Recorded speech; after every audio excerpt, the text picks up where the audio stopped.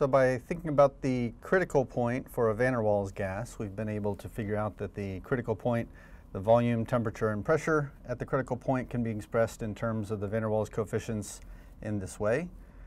So the critical point, of course, is relatively high temperatures, high pressures, conditions where we might not expect the gas to behave very ideally.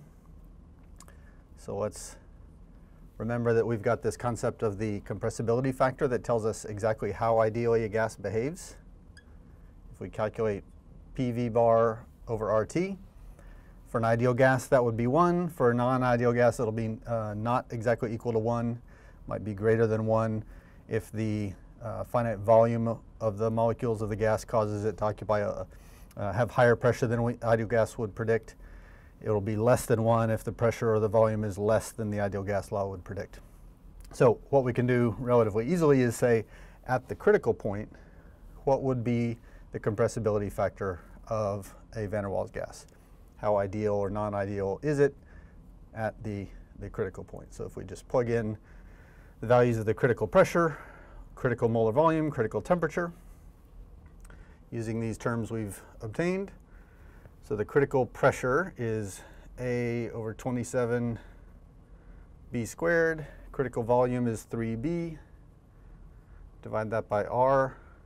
And the critical temperature, which is 8A over 27 BR. So there's clearly going to be quite a bit of cancellation here. I've got an A in the top and an A down here that cancel. This B squared will cancel the B in the numerator and the B in the denominator of the denominator. So those two B's cancel these two B's. The 27s are both in the denominator on top and bottom, so those go away. R goes away. Almost everything is going away. The only things that survive are the 3 and the 8. So what we found is that the critical compressibility at the critical point for a van der Waals gas is 3/8, about 0.375. So that's fairly remarkable, not for the numerical value, but because all of the A's and B's have canceled. So what that means is regardless of what the value of A is, what the value of B is, doesn't matter whether I'm talking about the van der Waals coefficients for water vapor, or for CO2, or for oxygen or nitrogen, whatever gas we want to think about, regardless of the constants A and B, the critical compressibility works out to be 3/8. So that's pretty surprising. The critical compressibility of every gas should be the same number, predicts the van der Waals equation. So is that, it's true for van der Waals gases, is it actually true for all real gases? We can answer that question. I'll bring up a table of some experimental data over here with the critical compressibility factor measured experimentally for a range of different gases. And what we can see here is rather than being 3/8, so van der Waals equation predicts this to have a value of 0.375. Real gases don't have a critical compressibility of 0.375. They're all lower than that.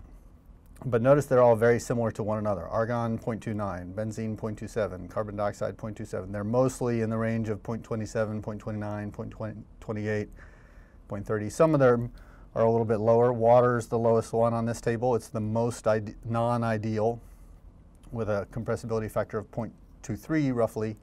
But notice how similar all these values are to one another.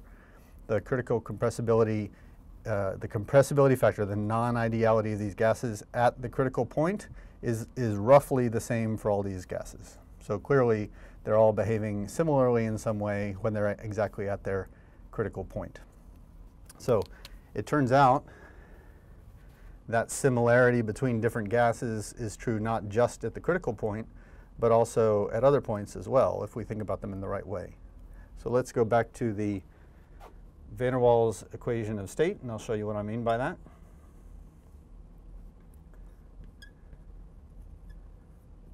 So here's what the van der Waals equation of state tells us a gas will behave like.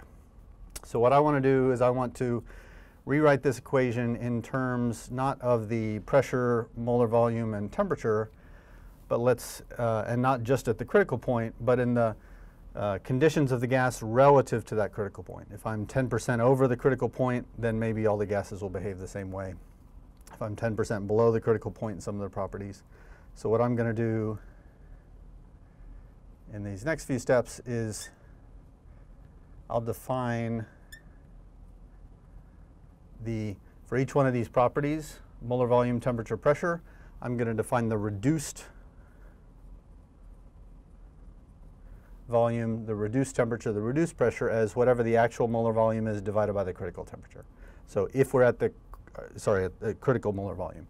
So likewise for reduced temperature, that will be the actual temperature over the critical temperature.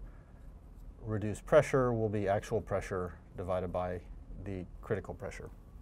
So if we're at the critical point with this molar volume, this temperature, this pressure, then the reduced properties will be exactly 1.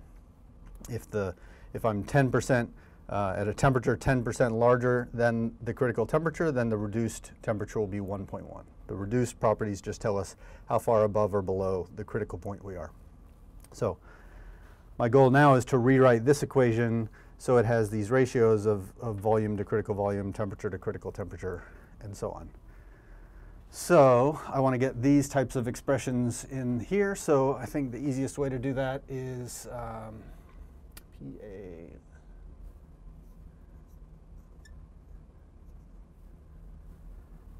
Let's multiply each of these expressions by, to start, let's multiply by 27b over a. And I'm doing that because there's a 27b and an a in each of these two expressions that's going to come in handy. So right now I'm just taking the van der Waals equation of state, and on both sides I'm multiplying by 27b over a. So the left side is still equal to the right side. I want to make this pressure eventually look like a pressure divided by a over 27b squared. So I don't have yet enough b's here. If I add one more b in the numerator, if I add a b in the denominator somewhere else, that'll help me get towards this v bar looking like v bar divided by its critical volume of 3b. In fact, if I want to divide it by 3b, I'll throw in a 3 on top and bottom here. That v bar divided by 3b is going to help get me closer to the reduced volume. Let's see, over here the temperature looks pretty close to temperature divided by an a over 27br. I've got the 27b in the r and the a. What I'm missing is an 8. So I want to multiply this whole thing by an 8 over an 8.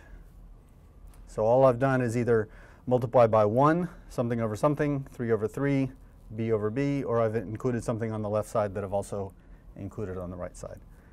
And now I think I've got things in a good enough shape that I can rewrite. Let's bring this a over 27b squared into the parentheses. So I'll write pressure divided by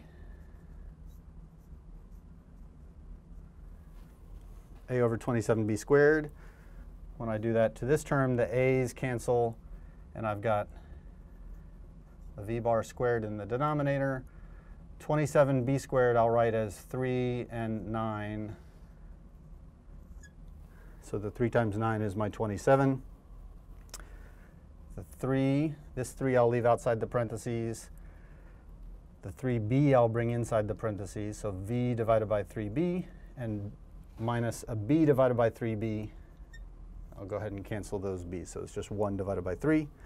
All that is equal to, now let's see, this temperature on the top.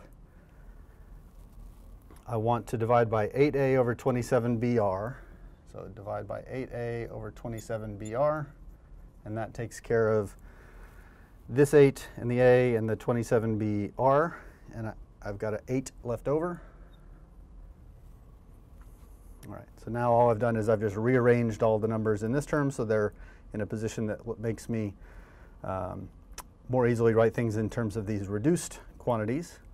So now I can say pressure divided by a over 27b squared, that's pressure divided by critical pressure. So that is the reduced pressure. Likewise, 9b, I think I've lost my fraction line there. V bar squared under 9b squared, that's like v bar under 3b quantity squared, which is the same as v over the critical volume. So that I can write as 3 times 1 over reduced molar volume squared. And I've still got a 3. V bar over 3b is again the reduced molar volume. And I've still got a 1/3. All that is equal to 8 times temperature over this collection of constants, temperature over 8a over 27 VR. That's temperature over Tc. So that's my reduced temperature. I'll just rewrite all this one more time. And what I've got is reduced pressure plus 3 over reduced molar volume squared. Let me go ahead and take the 3 inside these parentheses. So I'll write that as 3 times the reduced molar volume minus 3 times a third gives me 1. On the right side, all that's equal to 8 times the reduced temperature. All right, so that's all the algebra work finished. Let me go ahead and put this equation in a box. Notice what's significant about this. I've succeeded in rewriting my pressure as a reduced pressure, my temperature as a reduced temperature, and so on. But notice what happened when I did that. When I rewrite all of my thermodynamic variables in terms of the reduced quantities, what happened is that the A and B constants all disappeared. There's no A's or B's left in this expression whatsoever. So what that means is this van der Waals equation of state, written in terms of these reduced variables, does not depend on the identity of the gas. So again, H2, N2, O2, H2O, they all have different values of these van der Waals coefficients. So the van der Waals equation of state will look different for each individual gas, but if I write it in terms of reduced quantities, the van der Waals equation of state has this one universal form for all gases. So not only is it true that all gases behave somewhat alike at the critical point, but in fact all gases behave the same at all points according to the van der Waals equation if we think about them in terms of reduced properties rather than actual pressure, volume, and temperature.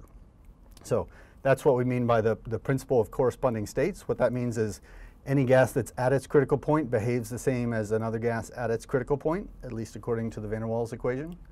Any gas that's at half of its critical temperature and twice its critical molar volume will behave the same as any other gas that's at half its critical temperature and twice its molar volume, for example. So if we think about properties in terms of reduced properties, all gases behave the same. So that may seem a little surprising, maybe even hard to believe, so that'll get a little easier to understand if we think about a few examples and show some data, so that's what we'll do next.